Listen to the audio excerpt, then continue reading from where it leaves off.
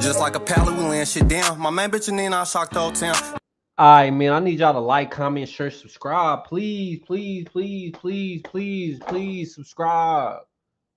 Please. I'm begging. I'm begging. I'm begging. I'm begging. I'm begging, bro. Please. All right, I'm starting the reaction.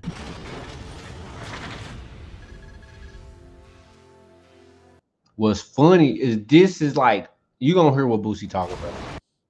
You mentioned your top 5. Who is Boosie's top 5? Why everybody been doing top 5s ever since I've been talking about top 5? I'm not mad. I'm okay with setting my trend. Who's the top 5 in Tulsa?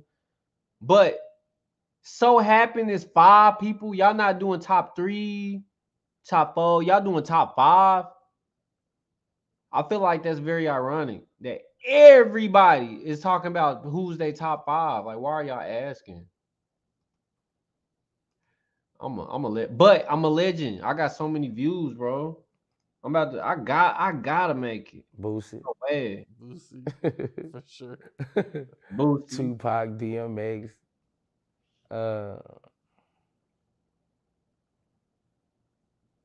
Juvenile. Juvenile always been my, like, I know every jam, every Juve CD. Almost.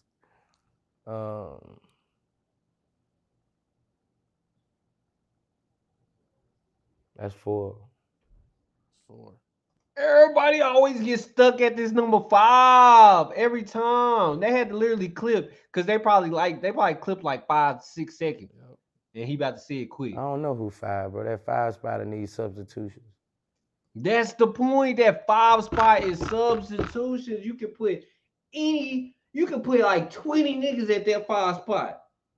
That's how crazy it be. Like when you give somebody a chance to pick 5, it kind of like, because you don't want that last spot just to go to somebody that could have went to somebody else.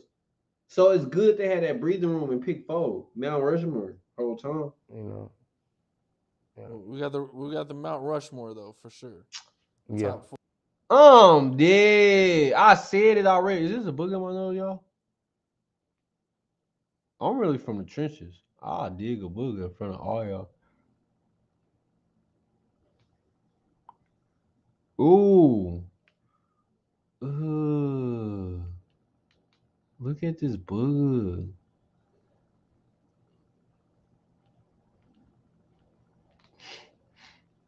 I'm a dirty nigga. I'm dirty as fuck. 4. Yeah. Okay. All right. And then I got the nerve to still have a booger on my finger, bro. Well, you mentioned Tupac. I think I've seen you touch on Tupac a few times, but can you kind of go into, his inspiration and, kind of what he meant to you as an artist? Tupac was everything to me, bro. Like, he's my favorite actor, my favorite rapper. Nigga, facts, nigga, and Boosie, nigga, my favorite rapper, nigga, my favorite actor, nigga. No, I'm capping. You probably ain't my favorite actor because it ain't like you just play hella movies or even got more than like 3. I think you got playing like 1 or 2 movies. How many movies are you playing, Boosie?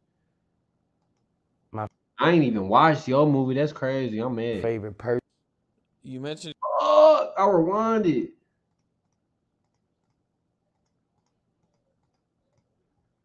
Studio, and I never knew that till later in life, and I always had that work ethic, but I looked up to Tupac, bro, and when he died, I was 13, and at that time, that's when you're a real fan of 13 and 14. That's when you like. Music is everything. Music is everything. Not even that, nigga. If you a fan of anything, like, nigga, when I was 13, 14 years old, bro, I was a Kobe Bryant fan. Hold on. I gotta look this up. Okay, when I was 13, that was probably 2011, 2010. But when I watched basketball when I was 11, 10 years old. I watched Kobe win that championship in 07. I was there. Bro, so I lost him at a time when, that's when you're a real fan of somebody. Like that age, 13 or 17, Like, you crazy about artists. And, I mean, he was just everything to me. Everybody knew it, you know what I mean? Everybody knew how much I loved Tupac all through the hood. You know? I remember he died, because every time he got shot, I thought he would live. I probably thought he was immortal or some shit. I don't know. I mean, even when he got shot the last time, I thought he was gonna live. I was dribbling a basketball under the bridge, walking from Sports Academy, and dude passed on me in the car and rolled down the window and said, "Boosie, your boy Tupac just died." And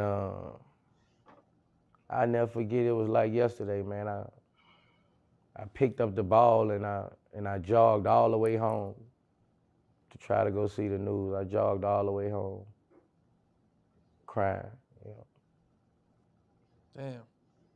You loved Tupac so much that you hated Big and Puff at the time. Yeah. I felt like they was my ops at the time. You know, This nigga I'm a said, kid, bro. You know, I know they beefing.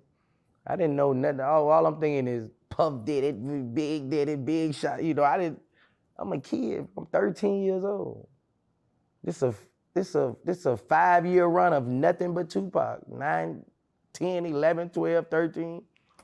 You know how kids be. Don't be knowing what the be going on. "Oh, Tom, You know, if he don't like you, I don't like you. I don't care who you are. It's a real fan, bro. You know, like I hope I got real fans like that." the fans get on thing and be The fans do it today just the as Beehives much. and the Nicki Minaj fans. Like, we ain't gotta know what the story is. Don't with him. Don't with her. Like, I'm against you. And that's how it was with Tupac, man. I mean, everybody he disliked, I disliked. And that's how it should be. If you a real fan, real day one fan of somebody, protect them at all costs, man. Like, comment, and share, nigga. And don't screen record and repost that booker outpick in the middle of the video. On a shirt.